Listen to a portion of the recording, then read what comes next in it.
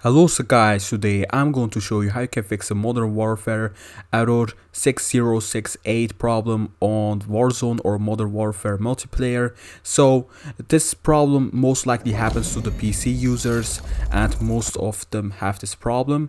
So what can you do to fix this problem? You can go to the GeForce where you set the settings and something like that. Go to general, guys, and once you go to there, you want to make sure that game overlay is turned off. So you want to search up in general or somewhere else, it doesn't matter what you use, just go to game overlay and make sure that you turn that off, because that can cause a big problem too once you are playing Modern Warfare. So that could be a great fix for you guys.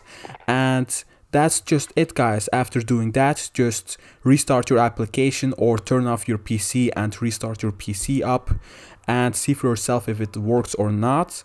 And this was the video, guys. Please like, subscribe, and comment down below if you still need more help, if you still can't fix it, or tell me what's wrong and things like that. So take care of yourself, guys. Goodbye.